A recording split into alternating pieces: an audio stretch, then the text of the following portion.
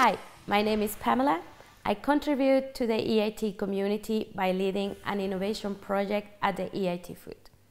The Smart Breakfast project aims to combine a 3D food printer, a flatbread maker, and a slow cooking device to prepare a personalized, tasty, and nutritious breakfast.